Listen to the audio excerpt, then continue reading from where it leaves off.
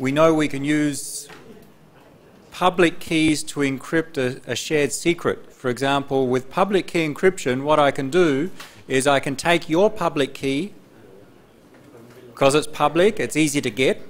I take your public key and I choose a secret.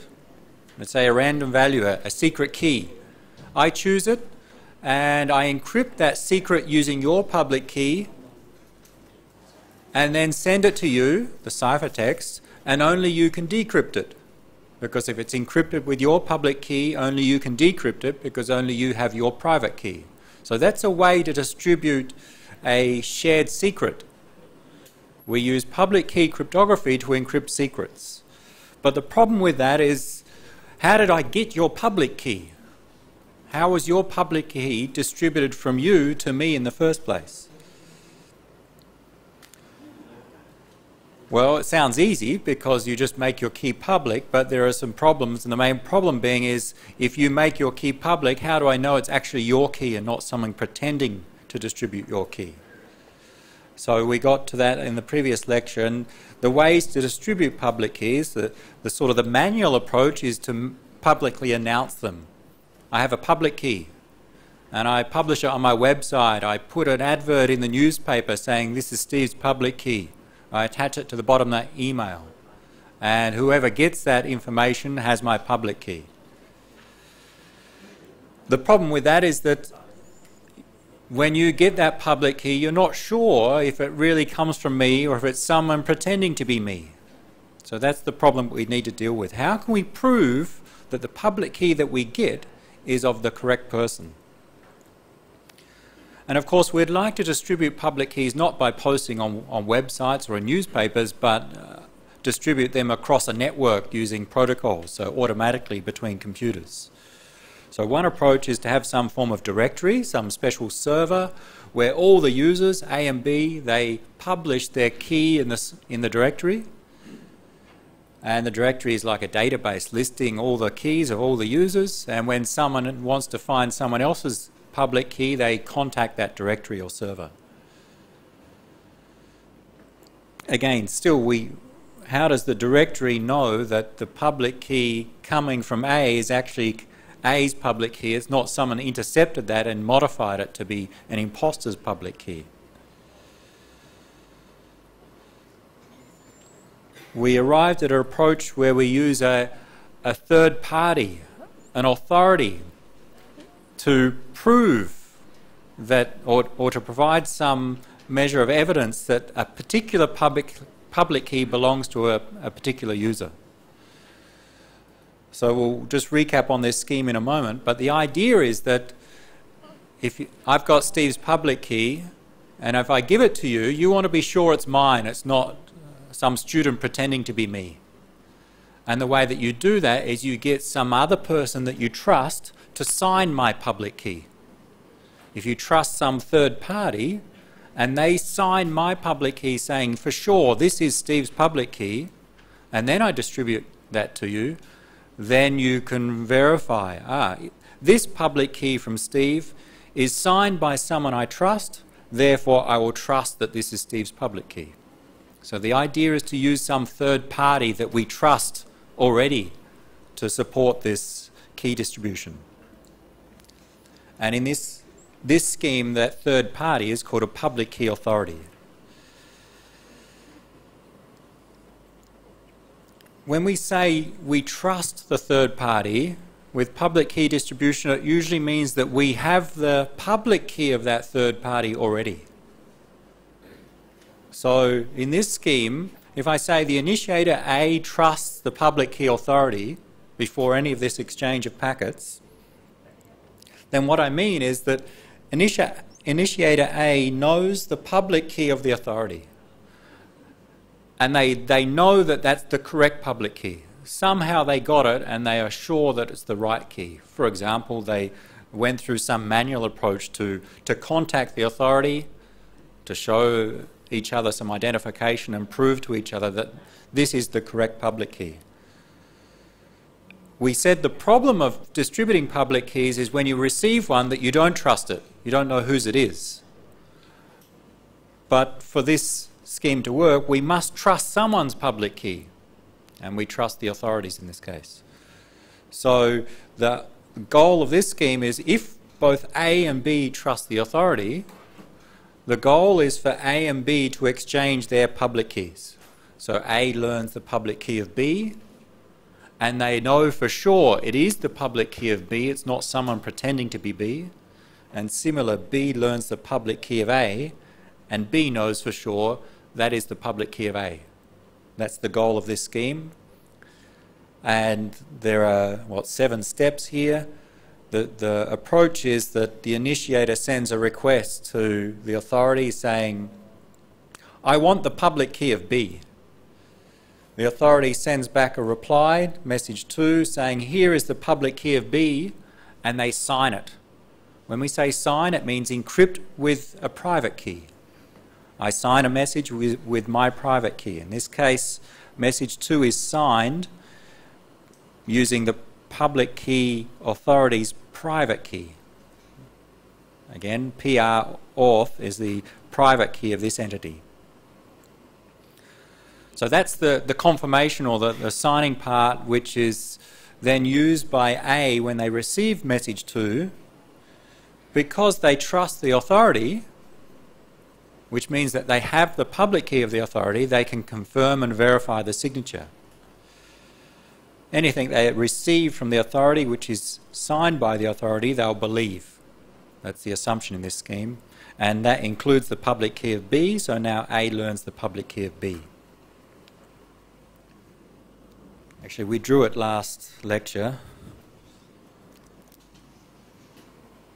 For those that weren't here, this is what we drew.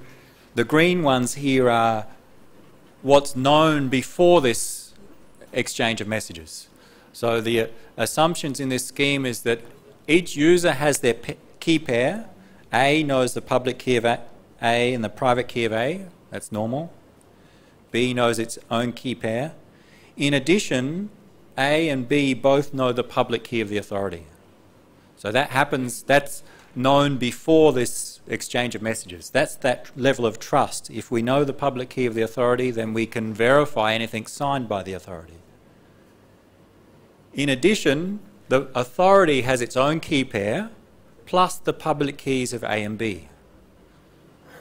How do they get those public keys? Then we assume that maybe some manual exchange happened in the past. For example, user A went to the authority, physically went there and said, let's exchange our public keys, and they used some way to verify each other. A has the public key of the authority has the public key of A, and similar with B. That's the green keys. The request in message 1, it's just summarised here as request, but what it would contain is the identity of A and the identity of B, saying, I am A and I want the public key of B. That's what the request will contain. T1 is a timestamp, something that indicates that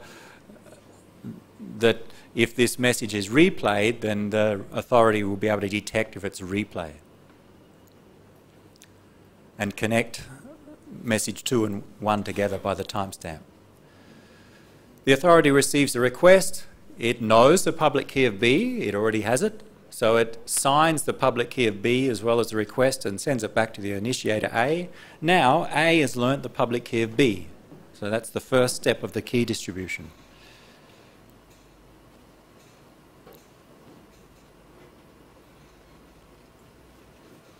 So after receiving message 2, A learns the public key of B. And it's sure it's the public key of B because it was signed by the authority and it trusts the authority.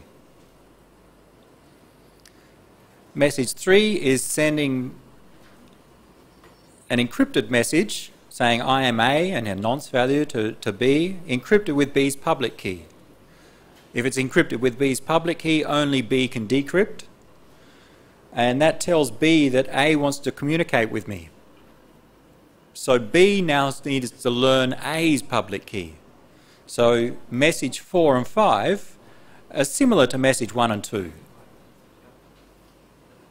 B sends a request to the authority saying I want A's public key.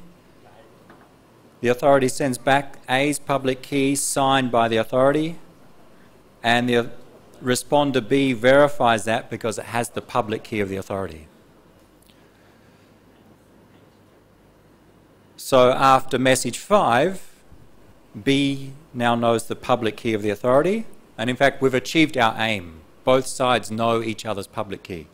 The last two steps are to make sure that A and B are communicating with the right entity. So again, the use of nonces to send a message back to A saying, here's the nonce you sent me and here's a new one, encrypted with A's public key and a final confirmation from A.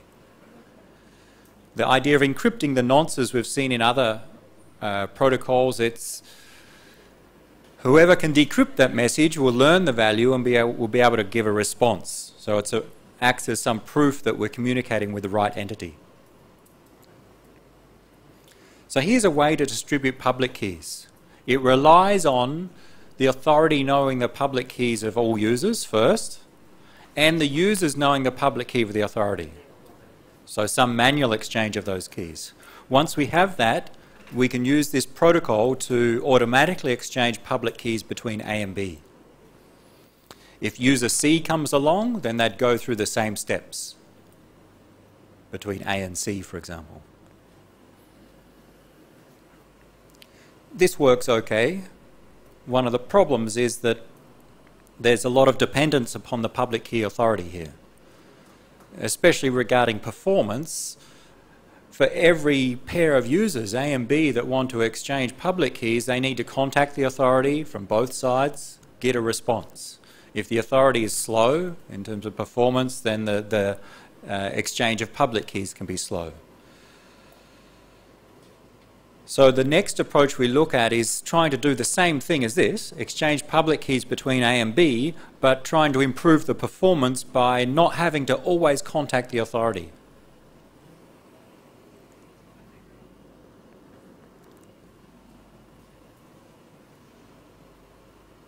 And it's referred to as public key certificates. We use an authority, but here we'll refer to it as the certificate authority, or the CA.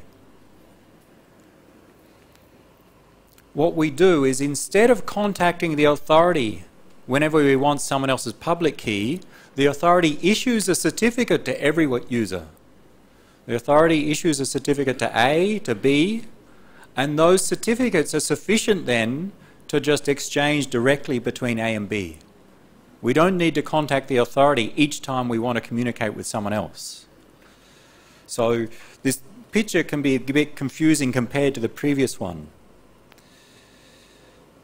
In this one, every time A wants to communicate with B, they go through these 7 steps. With the certificate authority, every time A wants to communicate with someone else, B in this case, they go through just 2 steps. See the ones labelled 1 and 2? Those other 4 steps happen manually in advance. So don't be confused here. Even though it looks like there's 6 steps, there's only 2 messages that need to be exchanged for A and B, or 2 users to exchange their public key. The other 4 happen in advance.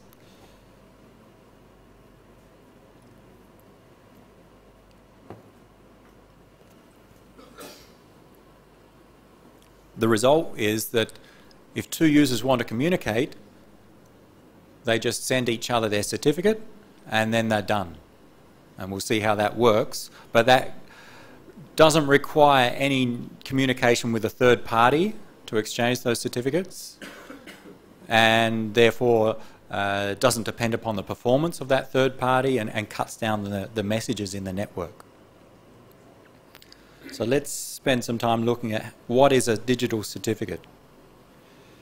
We'll look at it in the general form, and then we'll give some specific examples with respect to web browsing.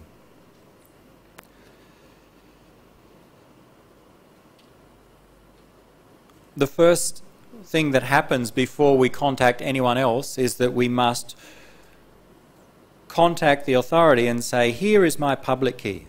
We say, register the public key with the authority. That wasn't shown in the previous scheme. It also needed to happen in this scheme, but it's just not shown on the picture. So before all of these 7 steps, somehow A must have sent a message to the authority saying, here is public key A, and the authority sent back a response saying, here is my public key. It's just not shown in this picture. Similar, it happens here. A sends a message to the authority saying, here is my public key, and the authority issues a certificate for user A. So this C subscript A here is, C is short for a certificate, the certificate of user A. What a certificate is, in the simplest form, is the identity of a user, the public key of a user, usually a timestamp to show how long this is valid for, signed by the authority.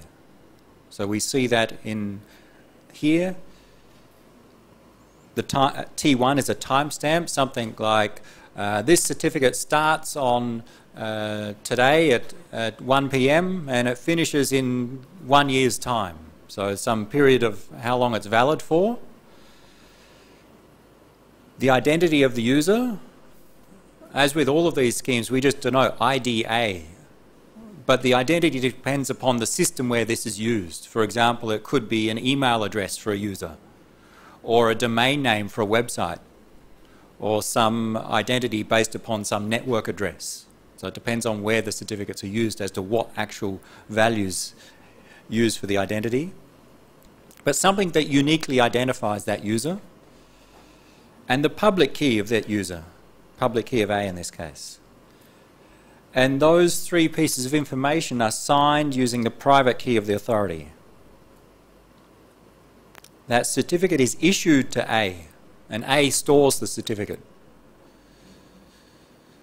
Similar, B does that. B sends its public key to the authority issues its certificate. The certificate of B. And, not shown here, A and B must also learn the public key of the authority. So let's write that and see what keys we know so far.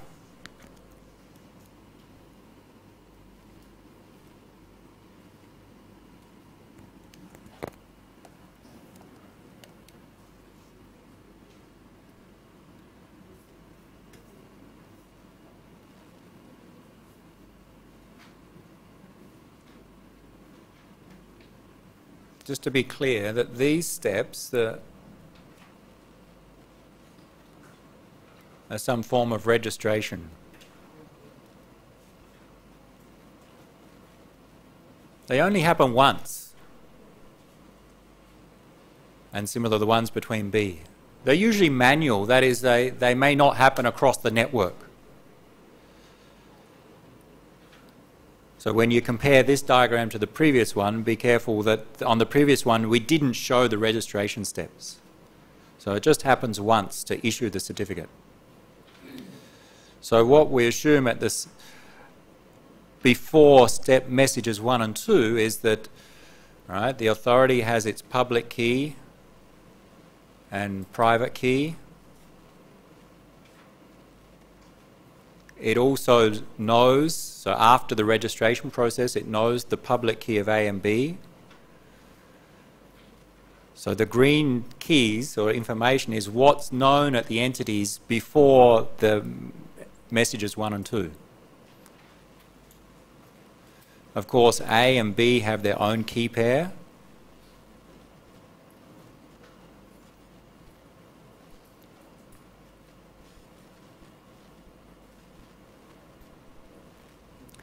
And we assume that A knows the public key of the authority.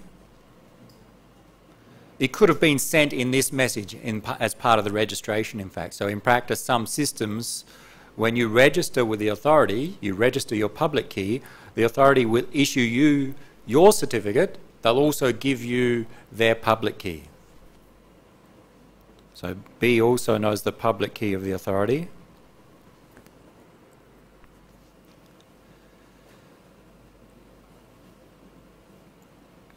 And I'll also denote here, in fact, it contains the public key of the authority, but A has its certificate, CA, and B has CB. So CA and CB are not just keys, but the important thing in a certificate is the public key. So if you look inside CA, it contains the identity, timestamp, and the public key of A. So this is what information we have at the start, and now A wants to communicate with B. So they need to exchange public keys between the two users. All they do is they send each other their certificate. So steps 1 and 2. A sends its certificate to B, B responds with its own. And when they receive a certificate, they can verify it, because the certificate of A was encrypted or signed with the private key of the authority. When B receives that, how does it verify? How does B verify the public key, the certificate of A?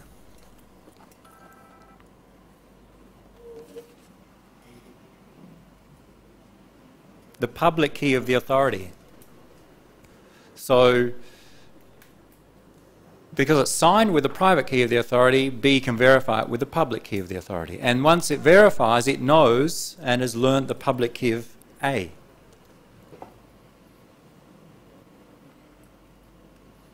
That is, from message 1, it contains the public key of A, signed by the private key of the authority. B verifies it with the public key of the authority and hence learns PUA.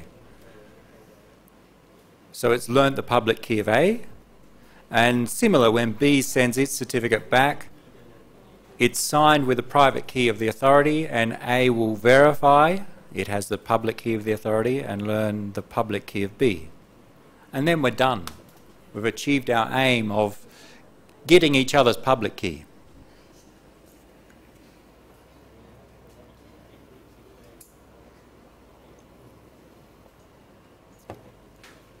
The key part of this, if we compare it to using the public key of authority, is that every time, so once a user has a certificate, every time they want to communicate with someone else, all they do is go through steps 1 and 2.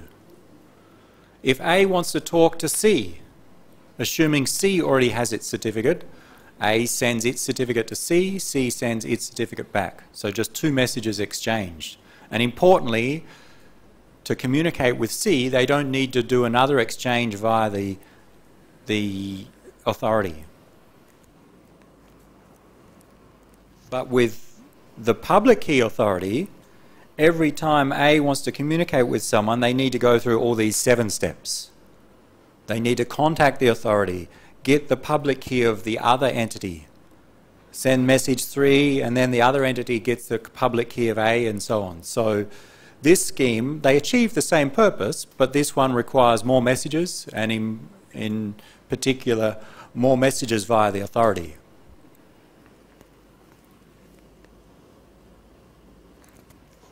Using certificates, we just exchange certificates. The result is the same. We know each other's public key. So 2 different approaches to do the same thing.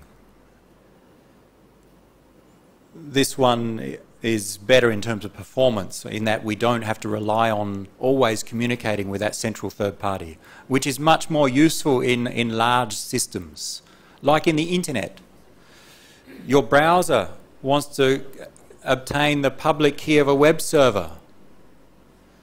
So rather than getting your browser to contact some authority and then exchange messages with the authority, you use certificates. Your browser obtains the certificate of the web server directly from the web server. It doesn't have to contact any third-party entity in that case. So that's commonly used for secure web browsing. HTTPS, you need the public key of the server at least to allow secure connections in web browsing, and the way that it works is that, quite simply, the server sends the certificate to the web browser. So we'll see some examples of that.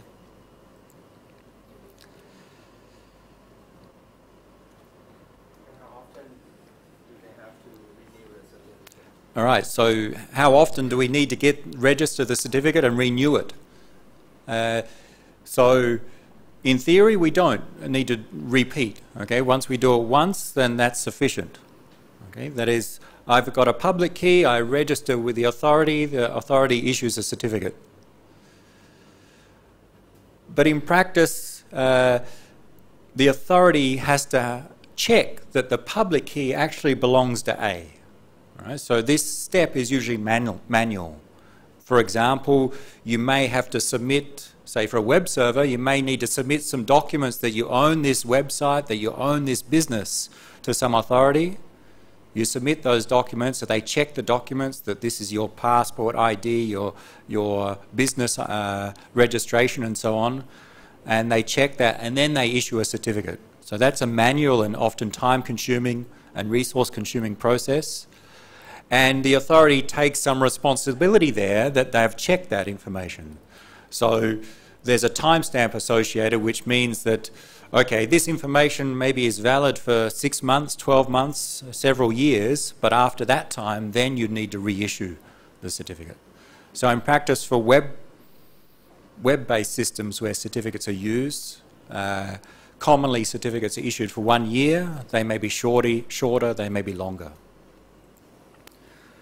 Whereas in this case, every time we want to exchange public keys, some cases we can use caching, but if not, then we need to do this every time we want to communicate with someone else. It could be every second, depending on how often we're communicating. If we use this approach for web browsing, for example, your web browser contacts the web server. Every time your browser contacts a new web server, you need to go through these steps. Send a packet to some other special server, exchange public keys, and so on. That's very inefficient when there's lots of communications.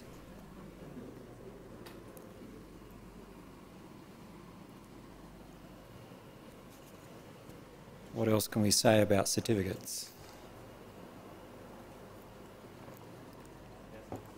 Let's see some, what attacks can someone do? Can anyone think of what can possibly go wrong? What can an attacker try to do in this case? Modify the certificates. Okay, that's the obvious thing. If we can do that, remember the goal is for each user, A and B, to learn each other's public key. If B gets a public key and it thinks it's A's public key, but it's in fact someone else's, some malicious users, then that malicious user can do some attacks and intercept messages. So if B gets the wrong public key, this system fails. So what could an attacker try to do to make B get the wrong key? Well, it could try to change the certificate.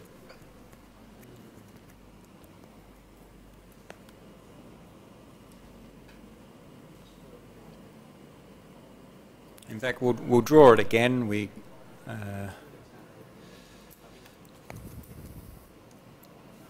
How can we change the certificate? Let's see. Let's assume first that the certificate's already issued.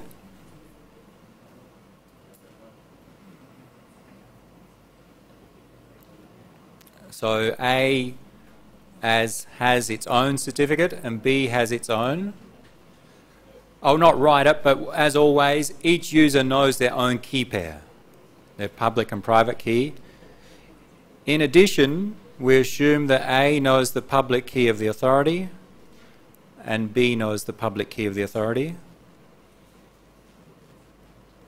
So the protocol is that once they have the certificate, they exchange a message. So A sends to B. What does it send? CA, which is in detail, encrypt with the private key of the authority, the timestamp, the identity of A, and the public key of A. So that is CA. Note that A doesn't do the encryption. That was done by the authority.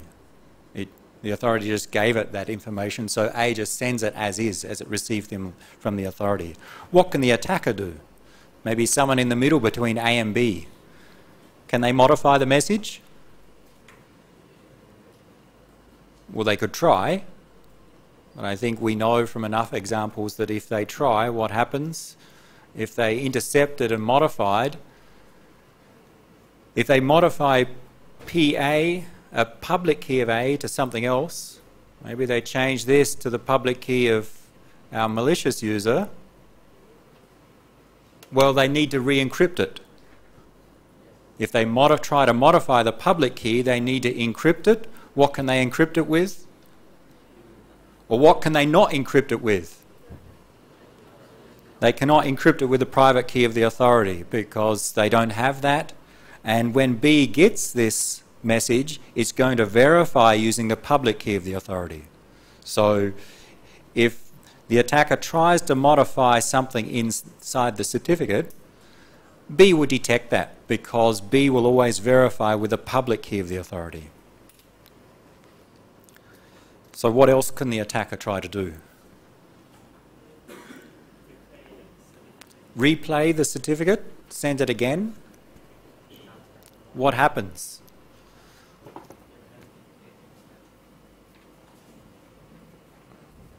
So a replay attack is when we take a message from before and send it again.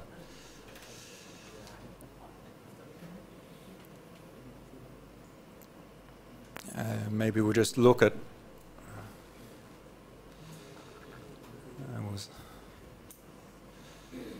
what if someone intercepts this message and sends it at a later stage? What does B do if it receives it again?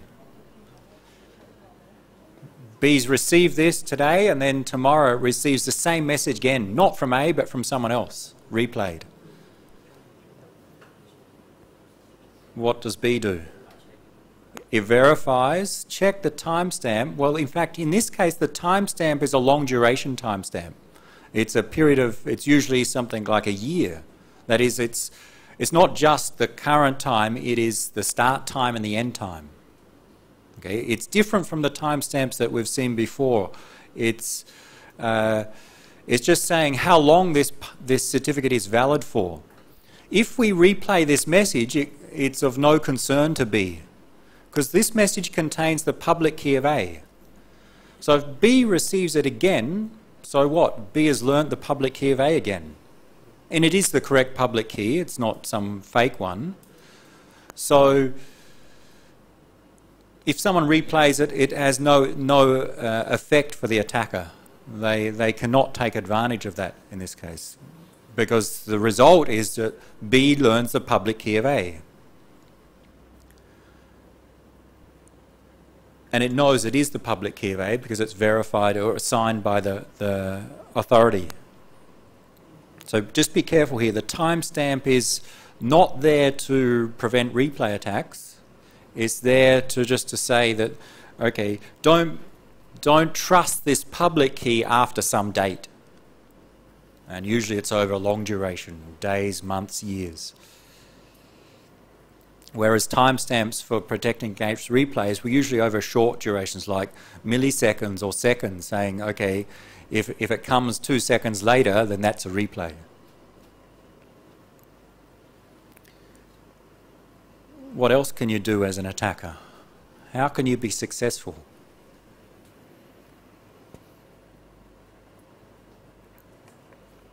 Look at what's assumed. What does B assume it has at the start? The public key of the authority is assumed to be known by B. So we said that at the start B knows the public key of the authority. What if that wasn't true?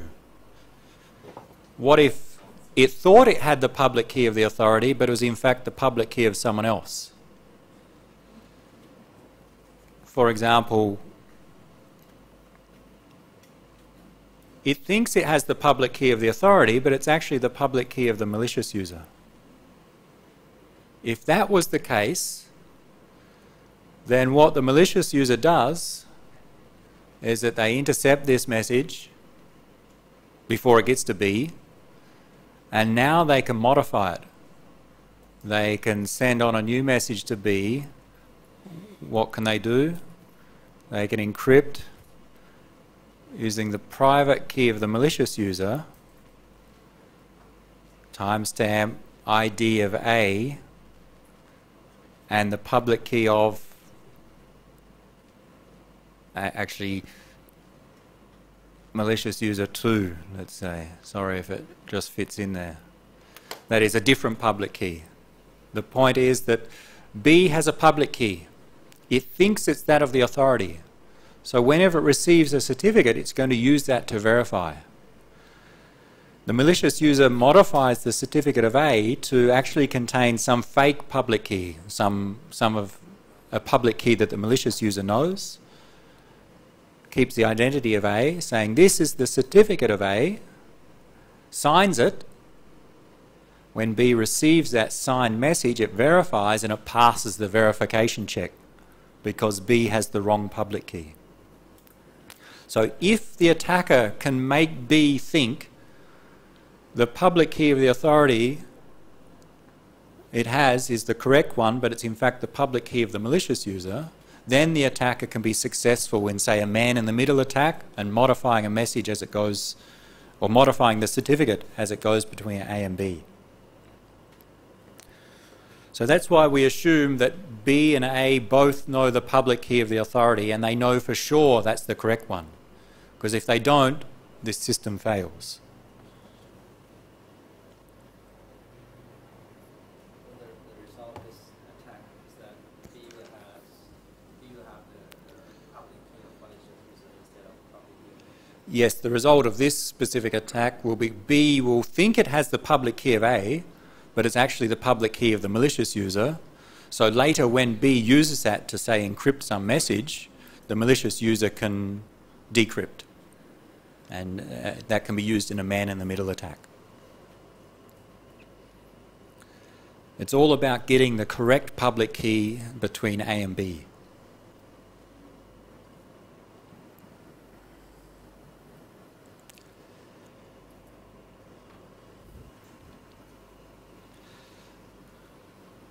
So, I see you all thinking about the question, how does B know for sure it has the public key of the authority? What's the answer?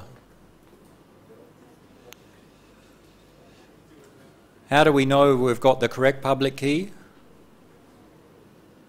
We could get an authority to sign it for us. So when we get the public key of the authority, we actually obtain the certificate of the authority, and I'll draw it again.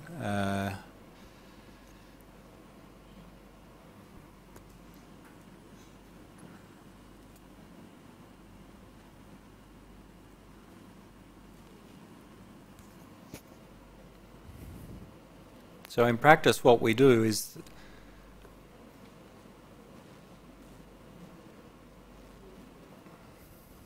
when we had A and B, when we said that they already know their own certificate,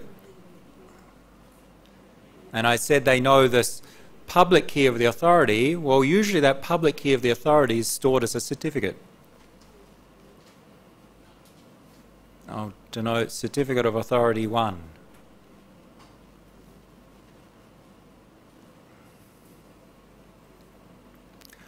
Where CA was signed using the private key of authority 1, and so was CB.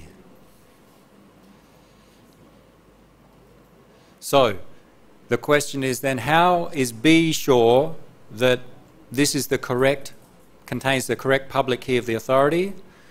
This certificate could be signed by another authority. So the certificate of the authority is used to sign the certificate of A, and similar to sign the certificate of B. And to verify we have the correct certificate here, we could have a certificate of a second authority, which signs this one, and similar A.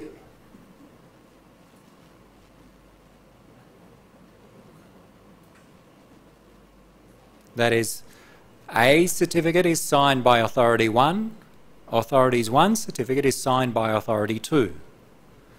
And if we trust authority 2, then we can confirm that we have authority 1's public key correct, and similar when we receive B's certificate, we can confirm the reception of the correct public key.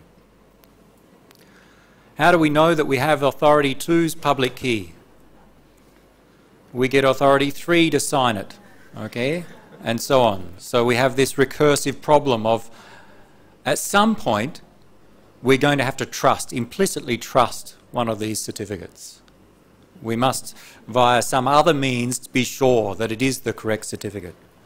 So we could keep going, but at some point we have to say, okay, there's no one else that can sign this because we need someone to sign theirs, so we may sometimes refer to this as the root certificate.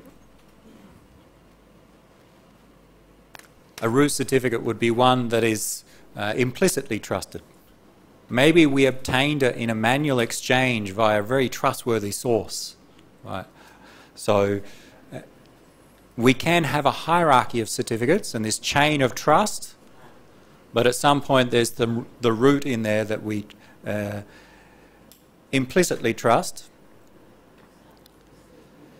Who signs authority 2's certificate? If that is the root, who signs it? So we say authority 1 signed A certificate, authority 2 assigned authority 1 certificate. Who signs authority 2 certificate?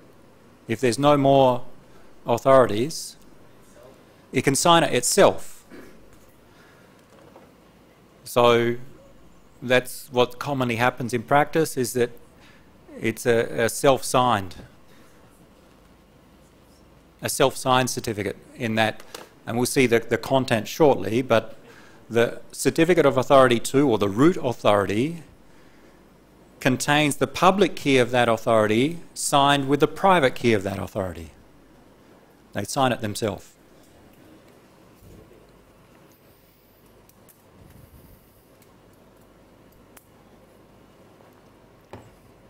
There's no technical way to protect this. There's no technical... Is there a technical way to protect this? You still have to trust. Right, you still need to have some trust point, some original trust in some entity. Now, trust is not binary in practice. Trust is not, if you think about the trust you have in people, it's not binary. I 100% trust you versus I 0% trust you. You build up trust over time. Okay? And the same concepts can be used in network-based systems where, okay, you trust something at a certain level. It's not 100% or 0, it's maybe 90% trust in that. So some systems extend this concept, and the more people that sign a particular certificate, and the more people of those that you already have communicated with, then the more trust you have in that certificate. So you can adapt it to build up the levels of trust, but still it relies on some implicit trust.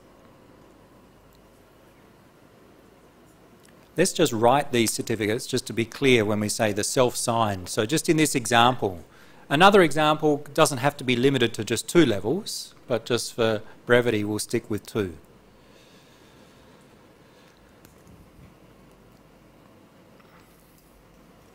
So let's write down those certificates, CA and so on.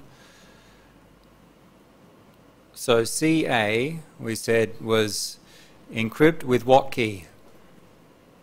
Sign with what key? Private key authority 1.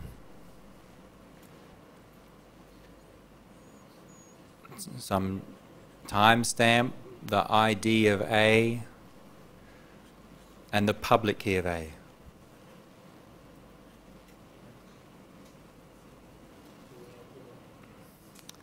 And the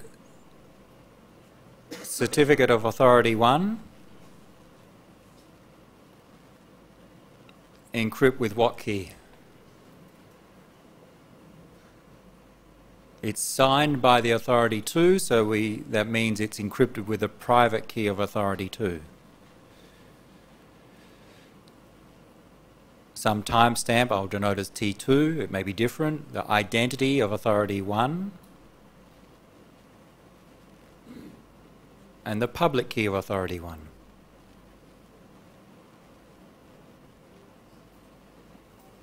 And last, the certificate of authority 2.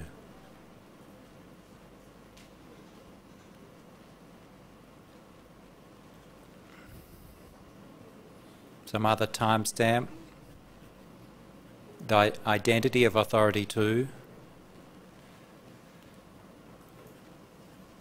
and the public key of authority 2. Signed with what key? Self-signed, so it's signed with its own private key. This is the special case.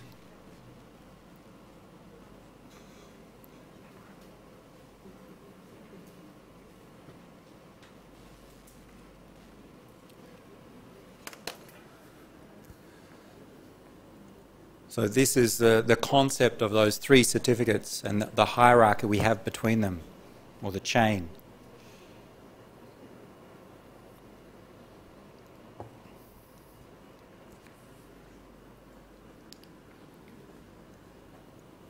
If user A, if user B receives certificate A, for example, they receive certificate A, so their goal now is to verify it. To verify it, they need the certificates of both authorities, because what they do is when they receive the certificate of A, to verify, they need the public key of authority 1. Where is the public key of the authority 1? Here it is. It's inside the certificate of authority 1. So if B has the certificate of authority 1, they have the public key of the authority 1. But to be sure it's the correct public key, it's signed by the authority 2. So if B has the certificate of authority 2, the public key of the authority 2, they can verify certificate of authority 1, which then is used to verify the certificate of A. So B really needs all three certificates to complete that chain of verifications. And as you see at the top of that chain, we have the root certificate, or a root authority. If the root authority certificate expires, so everyone has to... Right. If the timestamp T3 is out of date, okay, it expired yesterday, then what that should mean is that B no longer trusts this certificate and therefore no longer knows the public key of authority 2. We can't be sure that the public key of the authority 2 is the correct one. Therefore, we cannot verify the certificate of authority 1. Therefore, we cannot verify the public key of the authority 1, and we cannot verify certificate of A. So yes, we have to have each level in that trust, in that chain, trusted. If something's out of date, then you should not trust it, and you cannot verify the other parts of the chain.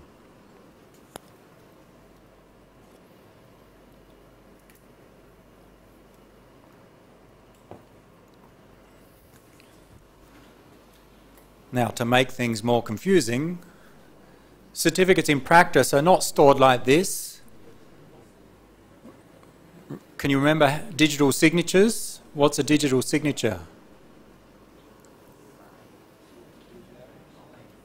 We don't just encrypt with a private key, we usually encrypt the hash of the message with a private key and attach that to the message.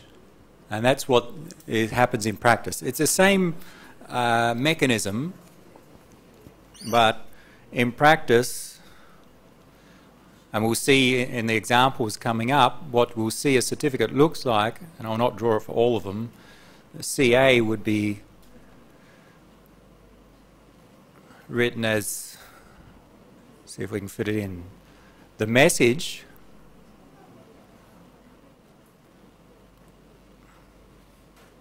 those three values concatenated with the signature. Remember, in practice we said the signatures we encrypt with the same private key.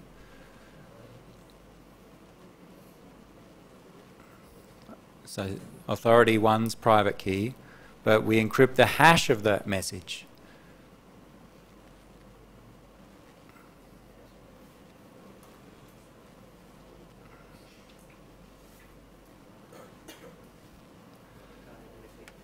So in practice, that's how we'll see a certificate. When we look at some web certificates, we'll see it, they're of this structure. But the same concept applies. It's just a different way to represent or to store that information. It's much easier to deal with the hash of the values.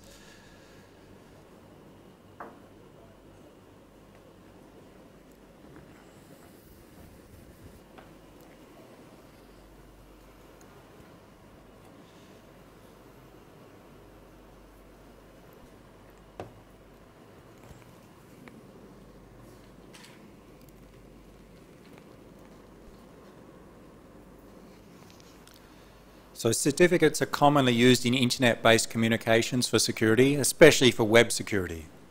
Sometimes other application security, some applications, non-web-based applications will use certificates to exchange public keys, and some email-based applications. So we'll use web browsing as an example.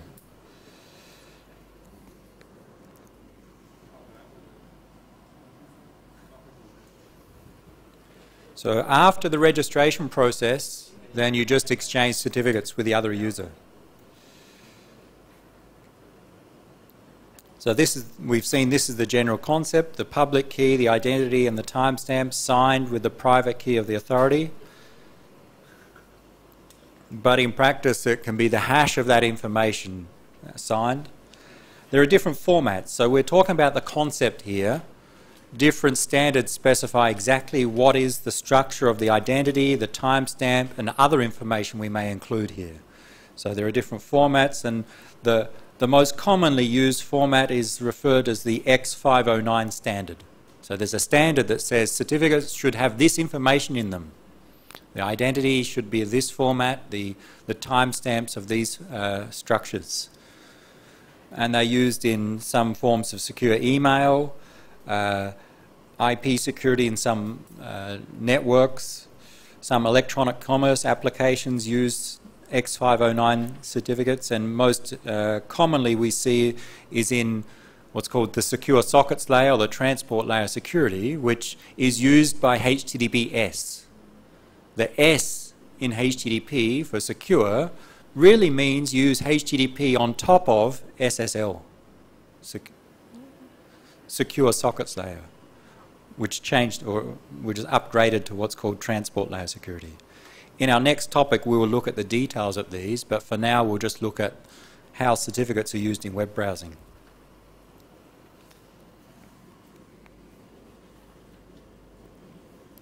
This lists some of the information in a X509 certificate. It will contain the version. There's been different versions, some serial numbers, some identify the algorithm used for the signature. Remember, the signature contains a hash value, a hash function, and a encryption function. Here, H and E. What are those functions? What algorithms are used there must be specified. Is the hash function based upon SHA, MD5, or something else? Is the encryption function RSA or something else? So that must be specified. It doesn't have to be fixed. And the certificate will refer to the issuer. That's the person signing the certificate, like the authority. And they'll have some identifier. The timestamp, some start date and finish date. And the certificate of the user is referred to as the subject. So there's the issuer and the subject. And importantly, the subject's public key information, the algorithm used, the parameters, and the actual key is included. So we'll look at some examples that use X509 now.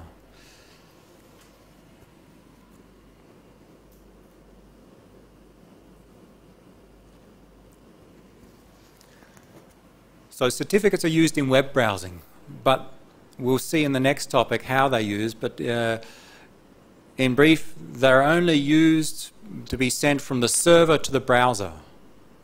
So this web server, when you contact it, sends its certificate to you, so you can use its public key to verify it's the correct web server.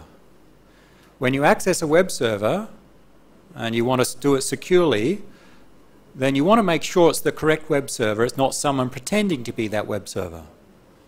And one way to do that is to get the public key of that web server, and if it's signed by some authority that you trust, then it can be used to establish a secure connection so that you know you are communicating with the correct web server. So certificates are only used in the one direction in web browsing, from server to client. The client doesn't normally send its certificate back to the server.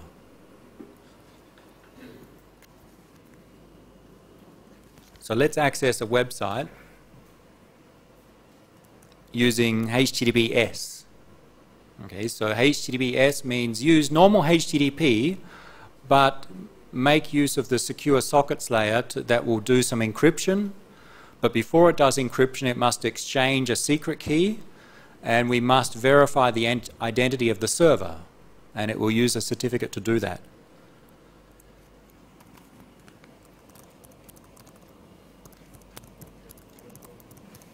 So we'll access a website, and not just because it's mine, but because I know what the certificate looks like. And you see this padlock up here. You've seen it before, I'm sure, or different browsers may show a different icon, but something saying, we have some form of secure connection. And if I hover over, it says verified by someone, Startcom Limited. Let's click on that and see some of that information. And it says something about the website identity, but here, view certificate. So what happens is that when I access the website, the web server sends my browser, their certificate. And when I get their certificate, I need to verify, is this the correct one? Is this for the correct domain that I'm accessing? So let's look at the contents of the certificate. Startcom in this case we'll see is the issuer, or like the authority. So Startcom is the authority. This is the summary information. We'll look in the details in a moment.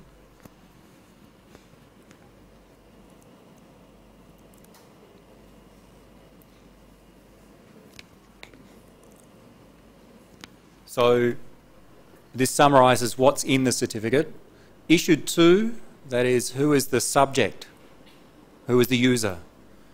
So for web browsing, the identity of the server is given by the domain name. That's the most important thing here. So when we said ID A, ID B, for web browsing, the ID is the domain name. So here's the domain name. It's called the common name in the X509 standard. That's the important part in the certificate, the identity. So you can attach some optional information like organisation, the department, and some other contact information, but in web certificates that's not necessary. What's necessary is the common name or the domain name. And that must match, the domain name in the certificate must match the domain name that you tried to access with your web browser. It is also given a serial number, so some unique identifier when the certificate is issued. And issued by is the issuer or the authority.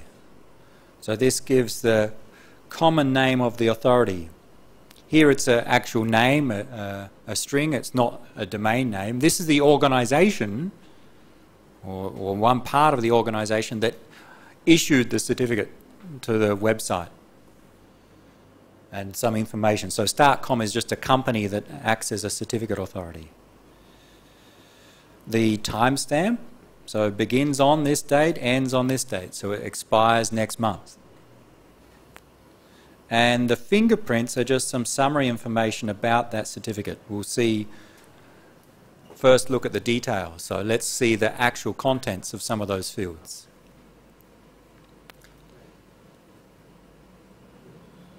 We'll come back to that. So let's look at the fields.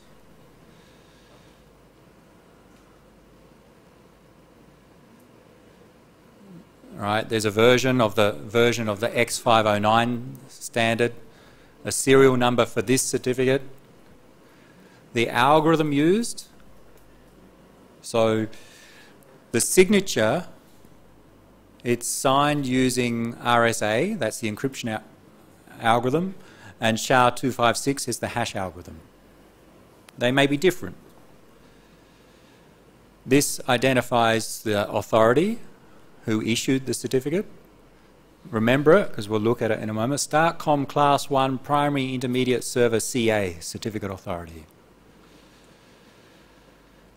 From Israel, the timestamp, so the date and time when it's not valid before or not valid after. The subject is who it's issued to, and the most important thing there is the common name for web browsing. It should be the domain name.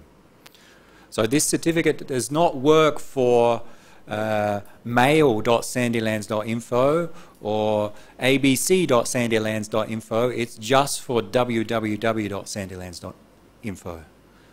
With, in fact, one exception. Sandylands.info on its own, it also works for. Most websites you can access with www. Or without the www. And web certificates are usually valid for both, but not for other subdomains. You would need a separate certificate if you want to have a different subdomain access via HTTPS.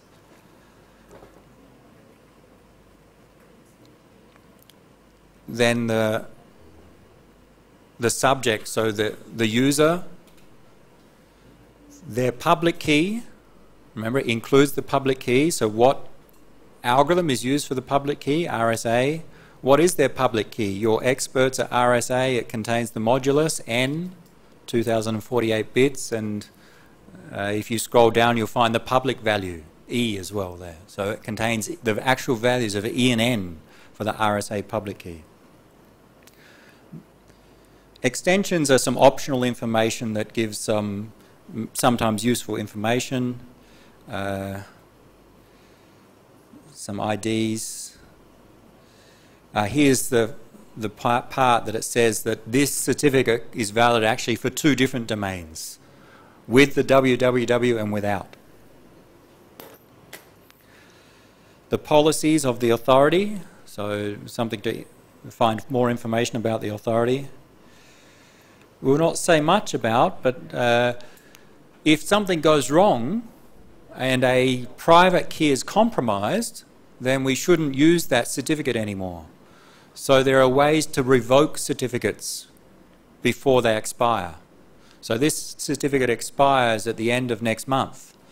But if someone accesses the private key for this certificate, then effectively that public key should no longer be trusted. So there are ways to issue revocation requests to revoke a certificate. And the way that that's kept track is that there are lists of certificates that should be revoked, meaning don't use some certificates. So the CRL is the certificate revocation list. The last thing, all right, the signature algorithm, here's the signature. So this is the encrypted hash of all the other values. So that's included at the end.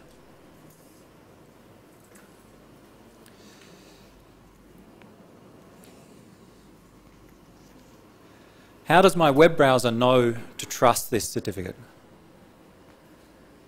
How do I know it's... So this certificate was received from by my web browser from the web server. When we study SSL, we'll look at the packet capture and see the packet containing it. But at this stage, trust me, what happened is that the web server sent this certificate to my web browser. How does my web browser know that this is a valid certificate? It's issued to the website, the domain name. It's issued by, and we'll go back to general. So this is the user, this is the authority. What do we need to verify this certificate?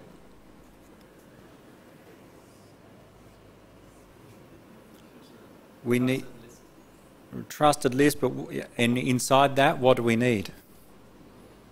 Or maybe another way, what key was used to encrypt the signature?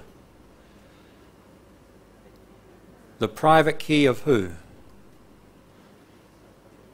The private key of the... What key is used to encrypt the signature? The private key of the authority, the issuer. So what we're seeing is an example of a certificate of a website. Instead of A, it's www.sandylands.info. It contains the information, it contains the public key of the website, and all of that is signed with the private key of the authority. Who is the authority? Issued by StartCom Class 1 Primary Intermediate Server Certificate Authority. So we need the public key of StartCom CA to verify this certificate. Do we have it? How do we get it? To verify a certificate, you need the public key of the authority, or more generally, the certificate of the authority. So, two different ways mainly. I could contact the authority and say, give me your certificate. But then how do we trust that the certificate we get is the actual certificate of the authority, not someone pretending to be it? We saw we have maybe another authority that signs that. Remember, at some point we must have some root authority that we implicitly trust. We must start from there. And in web browsing, the certificates of those root authorities are preloaded into your browser. When you download Firefox, it comes with a list of root certificates that the developer, Mozilla, trusts. And as a result, you also trust unless you change them. So let's look at them. So note that this was issued by the authority StartCom Class 1 Primary Intermediate Server CA. Remember that. We'll close that. And let's now look for my browser via the preferences, via the advanced settings. We'll see a list of certificates. We can view the current ones. And there are several tabs here. The one authorities, this is the certificates that usually are preloaded into my browser. So I don't necessarily download them. I may have downloaded some, but some of these are built into the browser. We can remove them and we can add others, but these are the default ones. So these are certificates of authorities. There's not just one authority in the world. There are many authorities. And the ones that are trusted by Firefox are listed here, and some you may identify, at least the country, somewhere from Turkey, from Germany, others. Komodo is a company that issues certificates. So there are maybe 100 plus certificates of authorities here. So there's the StartCom name here. So let's see if there's StartCom here. Right. So StartCom has its certificates already loaded in my browser. And in particular, the one that was used to sign the website certificate was StartCom Class 1 Primary Intermediate Server CA. So let's look at that certificate.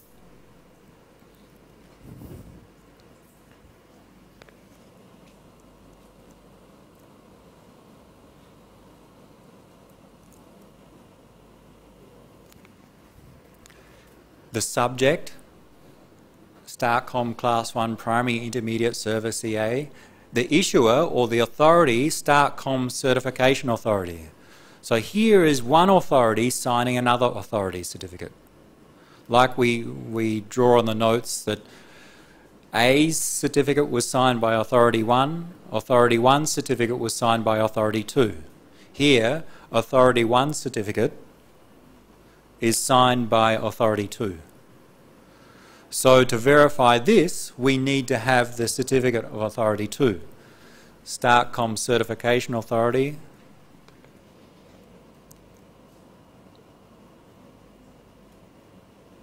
And there are different ones here. You need to check the IDs to get the right one.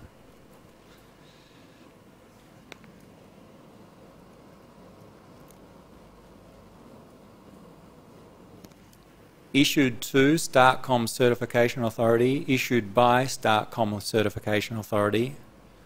What type of certificate is this? It's self-signed. If we look at the details, you'll see that this certificate is signed by the person whose certificate it is. They signed it themselves. This is the root authority in this chain. It's valid till 2036. So in this example, it was similar to what we drew, that we had the website certificate signed by one authority, and their certificate was signed by another authority, which was the root authority in this chain.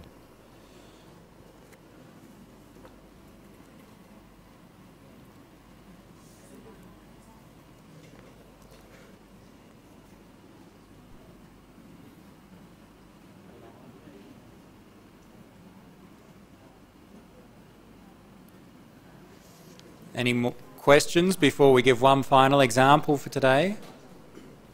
Yep. Can the malicious user establish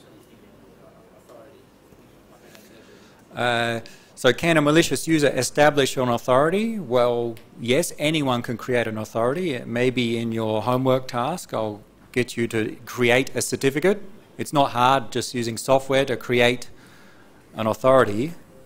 But for it to be effective, if I set up my own authority, I need to get my self-signed root certificate loaded into the browser.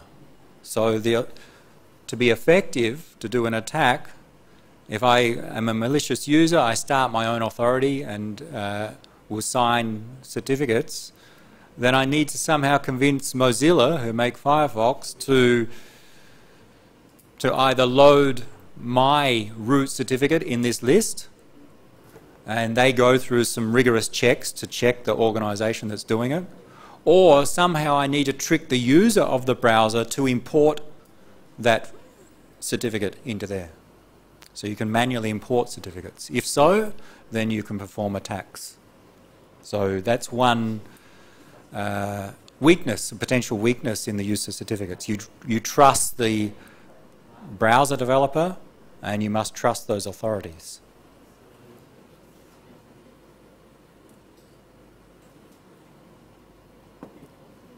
And do Google Chrome and Mozilla trust the same authority? Do the different browser developers trust the same authorities? Not necessarily. I don't think so. So Sometimes they can access one website which is trusted by Mozilla. right. Trusted by Google Chrome. There will be cases where one browser will trust a website, another will not. And recently, I think Google removed one authority from their list. The Chinese Network Information Center was compromised. Therefore, I think Google Chrome removed that authority from their list quite quickly. I don't know if Firefox has. So yes, the list may be different. It's up to the organization to maintain that. But there will be some overlap. Last demo. Let's access your other favorite website.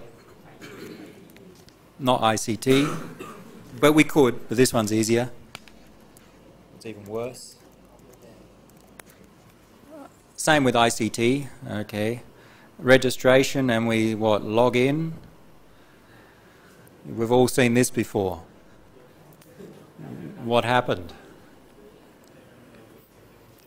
It's using, so the login web page uses HTTPS, so HTTPS is up here, and it says this connection is untrusted. We don't click I understand, we click the technical details.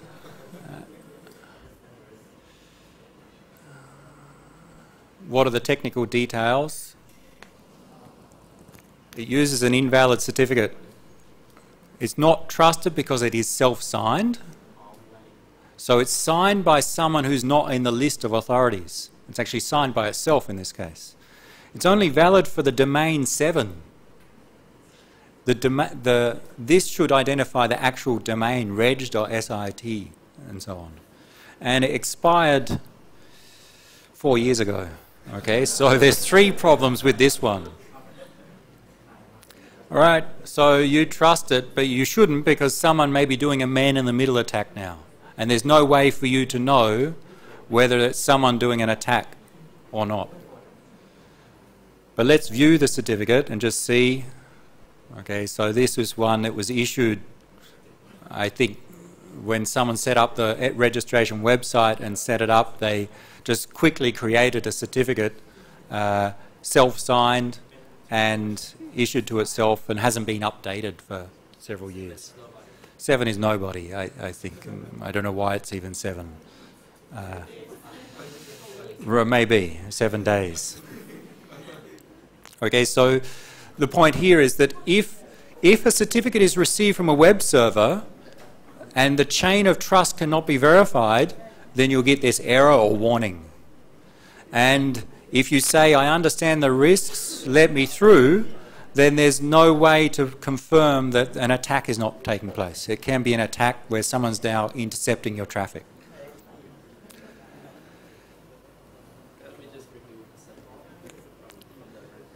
So the question is, why not just remove the certificate? Well, the data is still encrypted, so it's still using HTTPS. So if it's not a man-in-the-middle attack, it still provides some form of security in that the data is encrypted.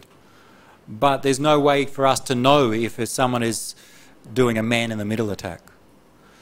So if we implicitly trust that no one inside SIT would do a man-in-the-middle attack on anyone else, then maybe it's okay. Maybe later, after we look at SSL, we'll talk about, well, how do you get a certificate? And why would you have a self-signed certificate? There is some costs involved in getting certificates.